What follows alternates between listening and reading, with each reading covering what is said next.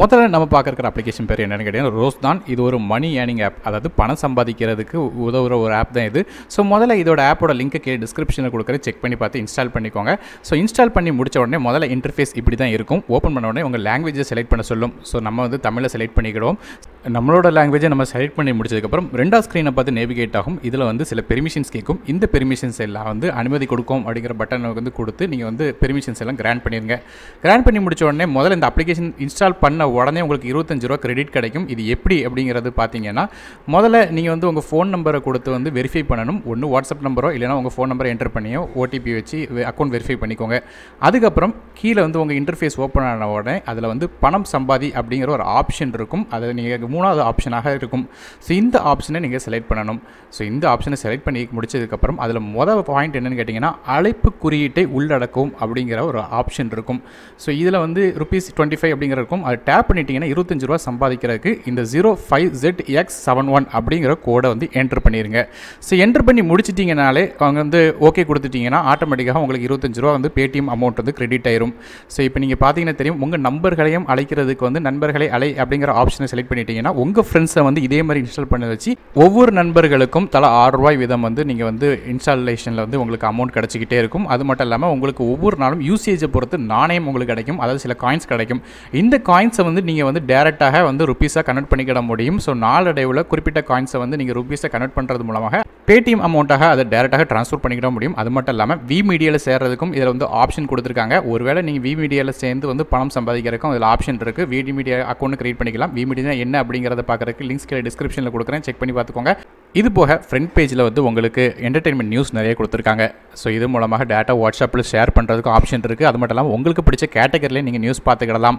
So என்ன category வேணும் அப்படிங்கிறத டாப்பில் செலக்ட் பண்ணிக்கிட முடியும். அது மட்டும் இல்லாமல் கேம்ஸ் விளாடுறதுக்கும் இல்லை ஆப்ஷன் கொடுத்துருக்காங்க. ஸோ மேலே இருக்கிற கேம்ஸ் ஏதாவது ஒன்று செலக்ட் பண்ணிக்கிட்டலாம் போதும். அதாவது எக்ஸ்டர்னல் வெப்சைட்டுக்கும் போகலாம், அல்லது இன்டர்னல்லேயே கேம் வந்து உங்கள் ப்ரௌசர் மூலமாக ஓப்பன் பண்ணி விளாடவும் முடியும். இன்ஸ்டால் பண்ணாமலே டேரெக்டாக உங்கள் ஃபோன் ப்ரௌசர் வச்சு விளாடுறதுக்கும் ஆப்ஷன் கொடுத்துருக்காங்க. ஸோ ரெண்டாவதாக நம்ம பார்க்குற அப்ளிகேஷன் பேர் என்னென்னு கேட்டிங்கன்னா யோலி. இந்த அப்ளிகேஷன் வந்து என்னென்னு கேட்டிங்கன்னா, உங்களுக்கு ஃப்ளிப்கார்ட், அமேசான் மாதிரியான பாப்புலரான ஷாப்பிங் வெப்சைட்டில் உள்ள ப்ரைஸ் வந்து குறையுதா கூடுதா அப்படின்னு ட்ராக் பண்ணுறதுக்கு உதவும்.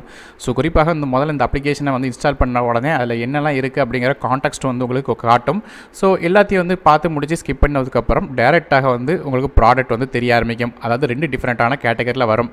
நார்மலாக வந்து ₹99 உள்ள கேட்டகரி ஒன்று காட்டும். அது போக வந்து மற்ற அதர் டீல்ஸ் அப்படிங்கிற மாதிரி உங்களுக்கு விஷயங்கள் காட்டும். ஸோ அண்டர் 99 மற்றும் ஹாட் டீல்ஸ் அப்படிங்கிற 2 கேட்டகரி டாப்பில் தெரியும். அதாவது ₹99 உள்ள என்னெல்லாம் ஜாமா இருக்கோ அதெல்லாம் வந்து உங்களால் பார்த்துக்கிட முடியும். இது போக ஹாட் டீல்ஸில் என்னெல்லாம் ஆஃபர்ஸ் இருக்கோ அதெல்லாம் வந்து தனியாக காட்ட ஆரம்பிக்கும். ஸோ இதை மாதிரி உங்களுக்கு வந்து பிடிச்ச டீல்ஸ் வந்து செலக்ட் பண்ணிக்கிட முடியும். அண்டர் 99 கேட்டகரியில் மோஸ்ட்லி ப்ரைஸோட வேல்யூ வந்து மாறுறதுக்கான வாய்ப்பு இல்லை. இருந்தாலும் ₹99 கீழே என்ன ஜாமா வாங்க முடியும் அப்படிங்கிறத ப்ரௌஸ் பண்ணி பார்த்துக்கிடலாம்.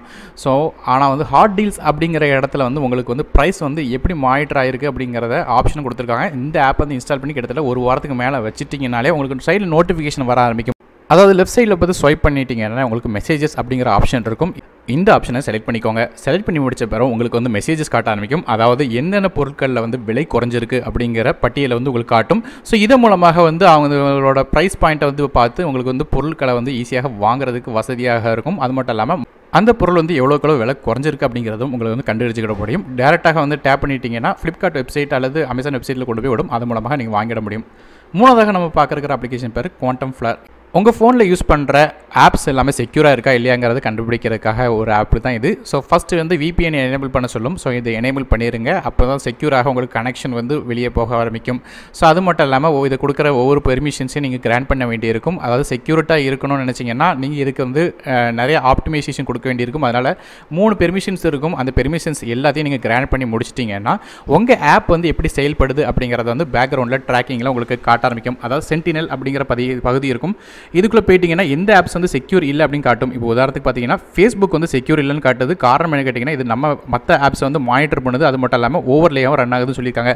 ஸோ இது மட்டும் இல்லாமல் ஒரு ஆப்ஸ் வந்து இன்ஸ்டால் பண்ணி ஃபஸ்ட் டைம் ஓப்பன் பண்ணும்போது இதை மாதிரி சஸ்பீஷியஸான ஒரு ஆக்டிவிட்டி தெரியுது அப்படிங்கிற மாதிரி ஃபஸ்ட்டே விஷயங்கள் காட்ட ஆரம்பிக்கும். இது மூலமாக தேவையில்லாத அப்ளிகேஷனை வந்து ஃபஸ்ட்டே பிளாக் பண்ணி வைக்க முடியும். இது போக எந்தெந்த அப்ளிகேஷன்லாம் பேக்ரவுண்டில் வந்து இன்டர்நெட் யூஸ் ஆகிட்டு இருக்குது, அது மட்டும் இல்லாமல் இதெல்லாம் பாஸ்வேர்ட்ஸோட இருக்குது அப்படிங்கிற மாதிரி எல்லா விஷயங்களையும் வந்து உங்களுக்கு சைடில் காட்ட ஆரம்பிக்கும். அதில் இருக்கிற ஐக்கான்ஸ் மூலமாகவே நீங்கள் டெலிட் பண்ணிக்கிட முடியும். அது மட்டும் இல்லாமல் எந்தாவது ஒரு அப்ளிகேஷன் வந்து உங்களுக்கு சஸ்பிஷியஸ் தெரிஞ்சுச்சுன்னா டேரெக்டாக அதை டிசேபிள் பண்ணுறதுக்கு உங்களுக்கு ஆப்ஷன்ஸ் இதில் கொடுத்துருக்காங்க. இது மூலமாக தேவையில்லாத ஆப்ஸ் வந்து பிளாக் பண்ணி வச்சுக்கிடலாம்.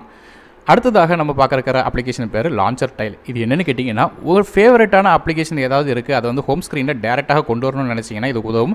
அதாவது 5 டிஃப்ரெண்ட்டான அப்ளிகேஷனை வந்து இந்த டைல்குள்ளே கொண்டு வர முடியும். உங்களுக்கு பிடிச்ச அல்லது அடிக்கடி யூஸ் பண்ணக்கூடிய அப்ளிகேஷன்ஸை வந்து செலக்ட் பண்ணிக்கோங்க.